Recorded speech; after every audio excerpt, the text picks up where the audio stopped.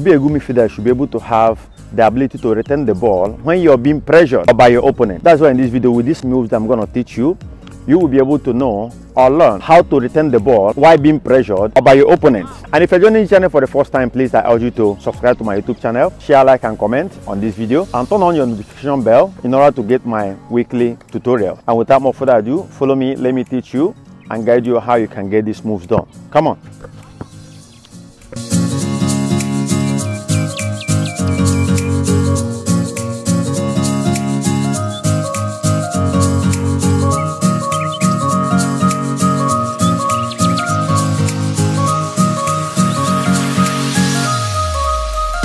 We're going to look at the roll push movement. The roll push movement is, like I said, if you want to be a good midfielder, you should have the ability to retain the ball. Some of the moves you just watch can be called the roll push. The roll push is like I treated on my ball receiving prowess. If you've not seen my receiving the ball, you should go and check it out. First of all, like I said on those clips or in that video, before you receive the ball, you must make sure that you move 2 steps or 3 steps in. You can't be stagnant, you can't wait for the ball.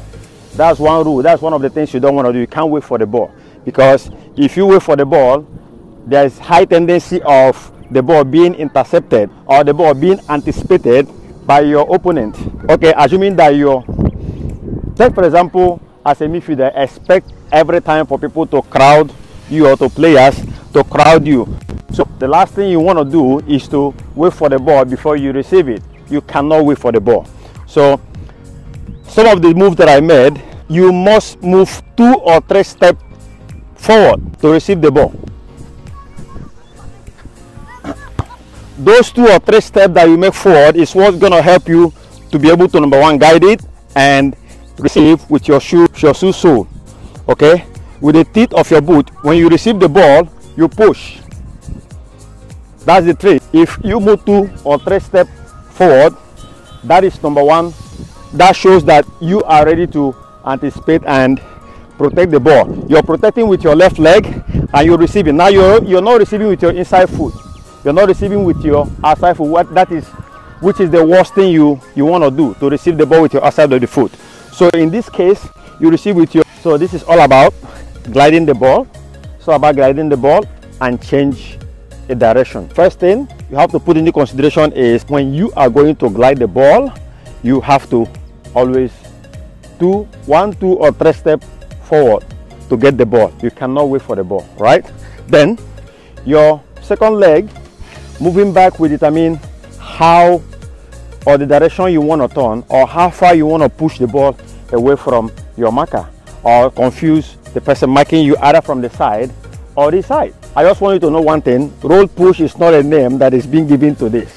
Okay, it's just something that I carved out. Okay, I call it roll push because of you have to roll the ball with the top of your shoe sole or your boot sole, and your second leg movement will determine how perfect or how effective the movement is going to become. Right, and mind you, you are changing the dynamic of the game. You're changing the dynamic of the game when you are changing this direction, because you're changing the dynamic of the game from disguising that you're moving to this place, whereas you want to change to different direction. Right. So you glide the ball with your shoe teeth this way, then your movement. So it's all about glide, move. Once again, when you run, you shoot the ball.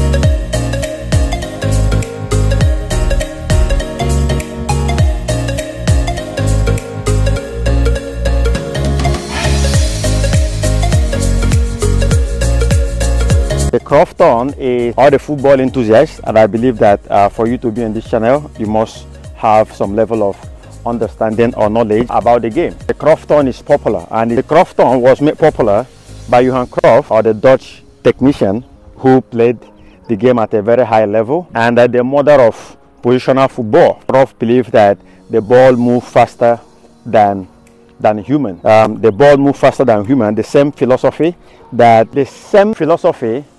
Cruyff has, that's what he passed across to Pep Guardiola, who is arguably the greatest manager in the history of the game right now. So, and he believes that the ball moves more faster than human beings. Actually, some people will argue that CRUFF turn may not be some moves that you can make in the striking position, you can as well execute it in the defensive or in the midfield position. You just need to know the situation where you're applying the move. You can use any skill that you deem fit. It doesn't matter if you're a striker, it doesn't matter if you're in a striking position or in the midfield position. If you can execute the move properly and make good use of it at the right time in that particular moment, in order to get away from a situation or in order to create a different dynamic or movement or variation for the game, then why not do it? Go ahead and do it. It doesn't matter. Like I said, in this channel, I'm going to treat the moves for strikers that you can use to score goals. Moves like snake bite, moves like snake bite. So this particular clip, I'll bring in Busquet again, and I'm going to show you some little clips from Busquet executing CRUFF turn as well. And in these few clips that are going to come up, you will see how CRUFF turn is being used, how it's being applied in a situation, maybe in a goal scoring opportunity or creating a different dynamic for the game.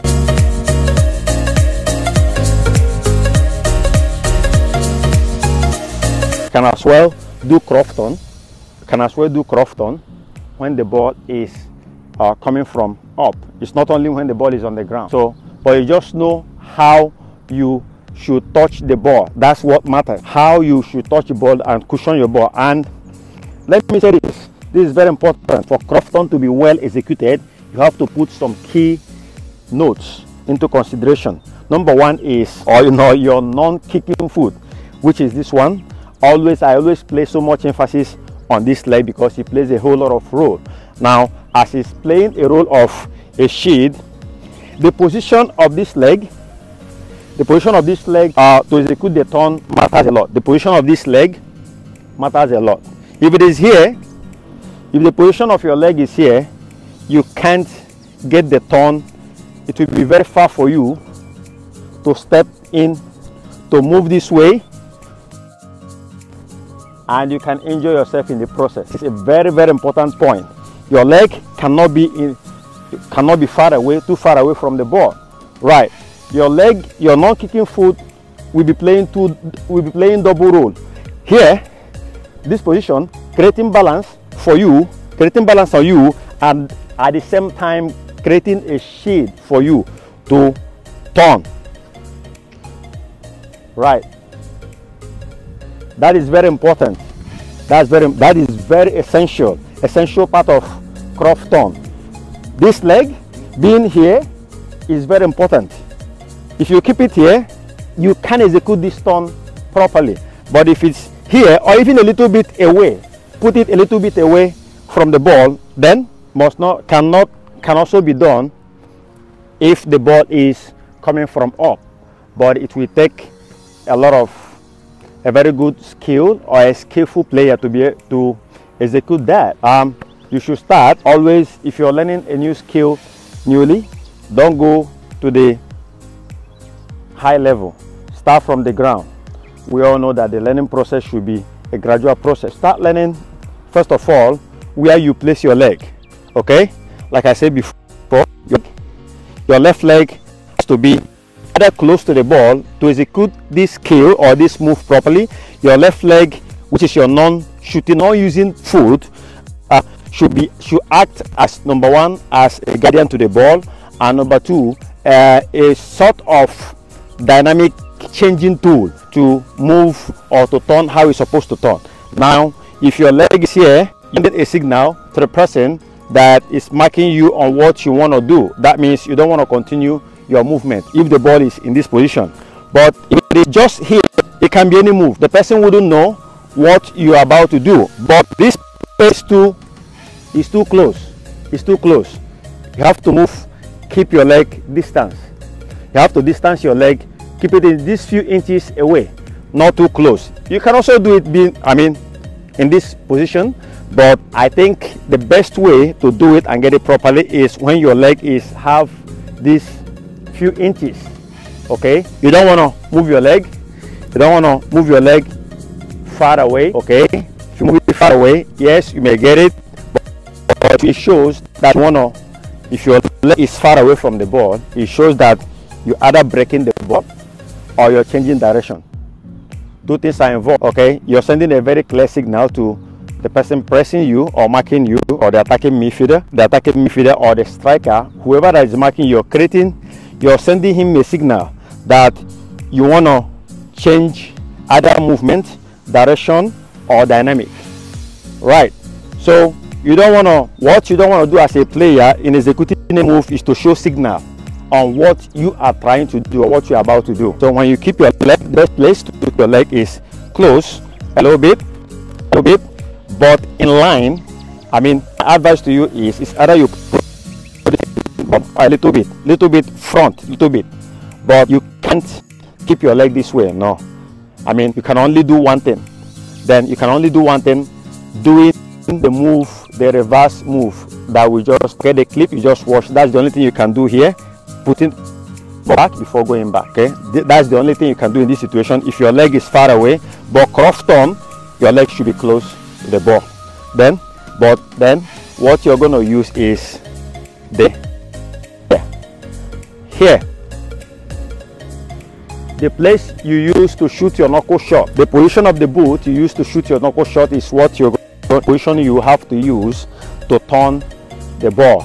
Okay, and mind you, the movement of the ball has to be in a line, and the pace of the ball, the movement, the speed or the pace of the ball has to be in a line, or has to be synchronized, or has to be in synchronism. Okay, don't allow the ball to run more than you. Don't make a move that is gonna put you in a situation whereby the ball is running and you're playing a catch-up to the ball. Okay guys, let's get going.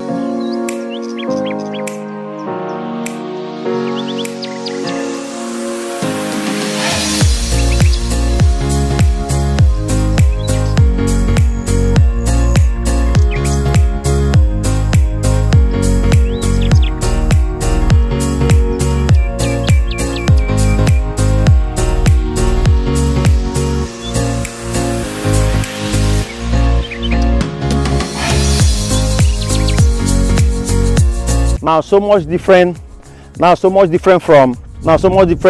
the receiving system of the roll push is the reverse turn. Let me not sound like I'm using Busquet as a study, but it's one of those who have good knowledge of the game, how to really retain the ball in the midfield without losing it. What makes you a good midfielder is your ability to retain the ball, either to allow your team to recover or to allow your team to stabilize.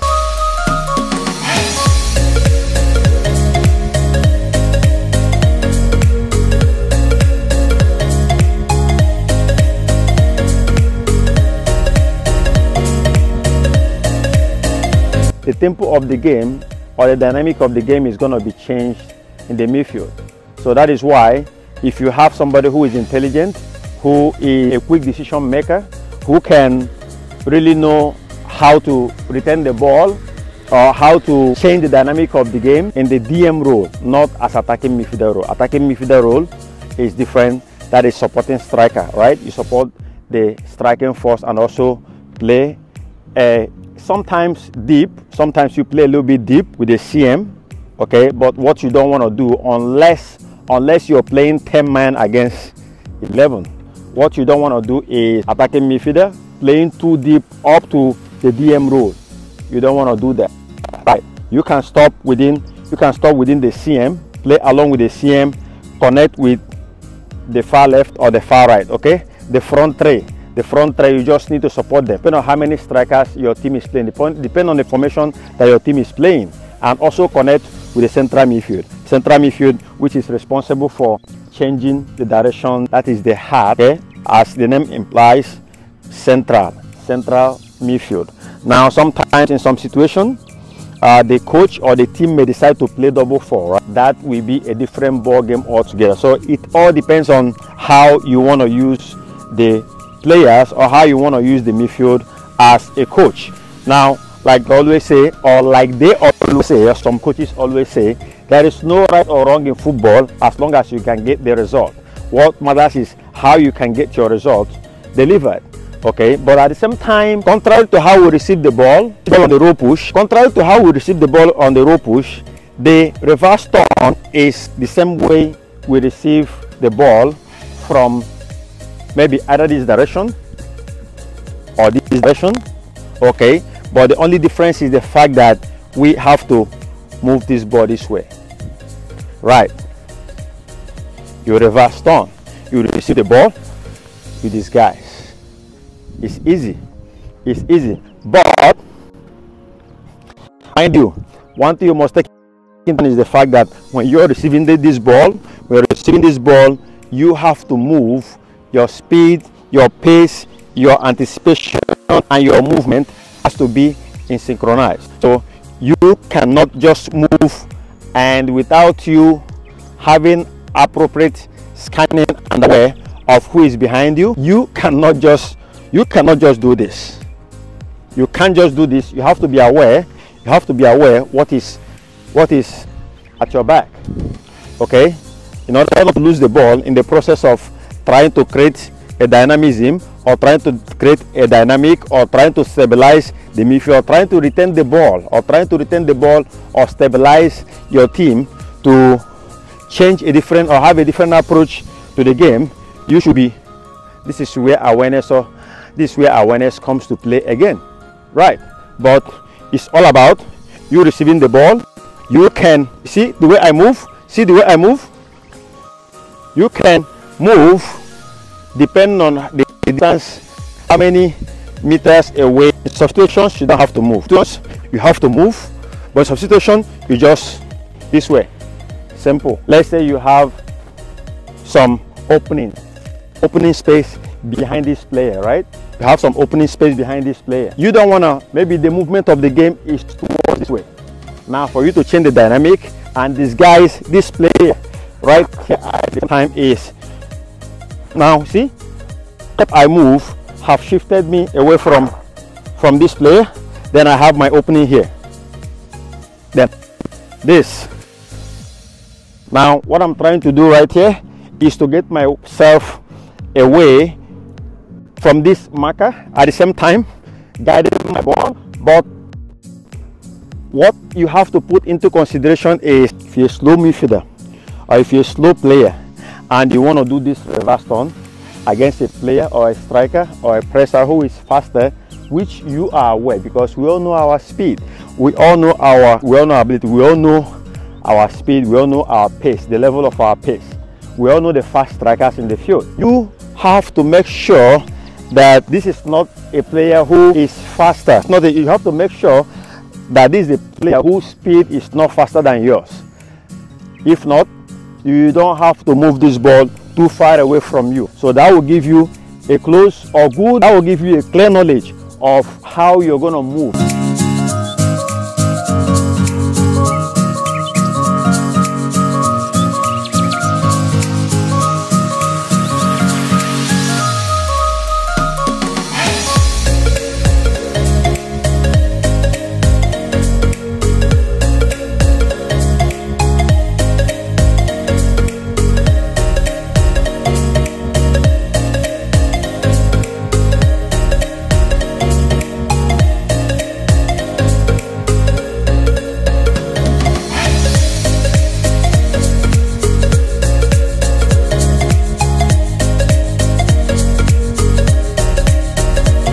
Thank you guys for watching this video. If you like it and you want to improve your football knowledge and IQ, I urge you to please subscribe to my YouTube channel, share, like, and comment on this video, and turn on your notification bell to get my weekly update on football tutorial. Next time, I remain your humble host and coach, Coach Charles. See ya.